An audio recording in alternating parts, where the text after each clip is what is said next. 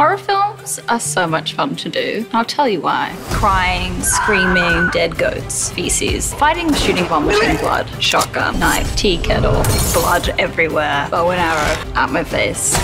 It's actually been an absolute blast. At midnight, you have to play a game.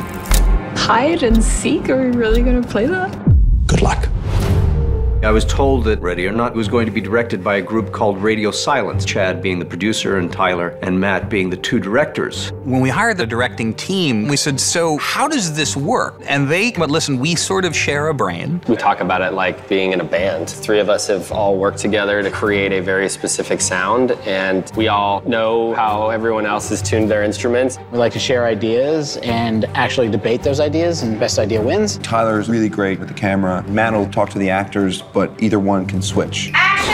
This movie starts grand and classical, and then it just degrades and degrades, and the camera moves get quicker, and the music is gonna get crazier.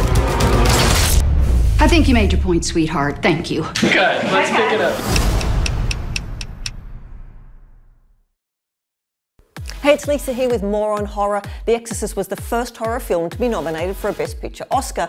Now, the horror genre has never gotten much love from the Academy, though there still seems to be a bias against scary movies during awards season. The Exorcist earned 10 Oscar nominations in 1974, including Best Supporting Actress nod for Linda Blair, who was just 15 years old at the time. Now, do you like my shirt? You can get one in the description below.